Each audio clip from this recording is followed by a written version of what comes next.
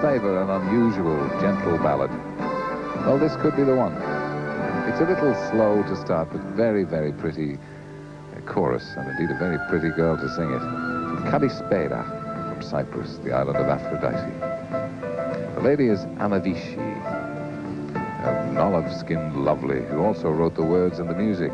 She was born into a musical family in Larnaca. There's Aphrodite's Rock. I know all that stuff. She has actually represented Greece in the past, the Tokyo Song Festival, and in 1980 she sung for Greece at the Eurovision. A veteran performer. The conductor is an Englishman, Martin Ford, who was born in Rugby in 1944, so you know all about him now. There's Anavishi, very pretty girl. The song is Mono Iagapi.